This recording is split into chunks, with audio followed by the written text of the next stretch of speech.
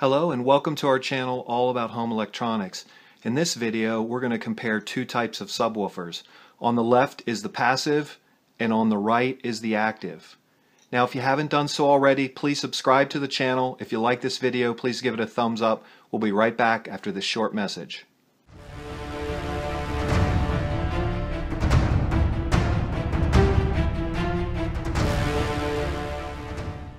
So the chances are good you already know that a subwoofer reproduces the low frequency sounds in an audio track. What does that mean?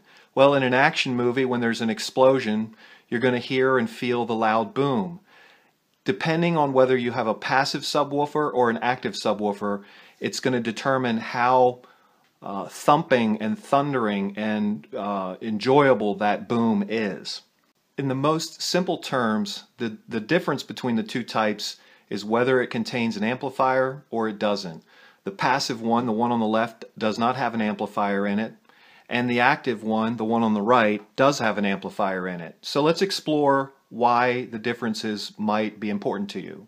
Now you're looking at the back of the passive subwoofer. As you can see, it's simply connected to another unit via this relatively small speaker wire.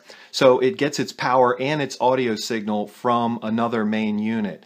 Now, one of the benefits is that this type of system is going to be less costly. One of the downsides is that because of the short wire, you're only limited to where you can place the subwoofer in the room. But most people will tell you ideally you want the subwoofer right under the TV or to the right or left of the TV, but as long as it's in front of you.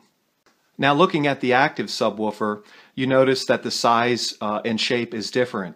That doesn't necessarily mean anything other than, in this case, we know that it has an amplifier built in. So the weight of the active subwoofer on the right is considerably heavier than the weight of the passive subwoofer on the left.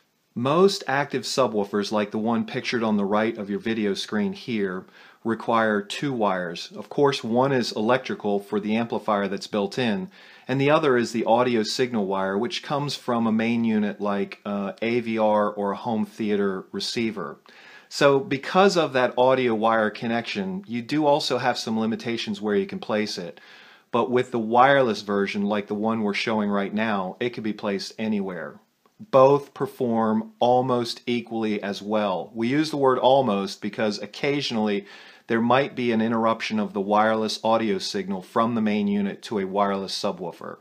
Now, when you compare the performance of both types of subwoofers, here's what we find, and this is only our opinion. The passive subwoofer, while it definitely enhances and brings out the bass and the thump in a movie or music, it doesn't do it as well as the active subwoofer. The active subwoofer is going to give you, in our opinion, a much more rich thumping bass, a much more enjoyable audio track. So look, if you like this video, again, please give it a thumbs up. Have a great day, and we appreciate you stopping by.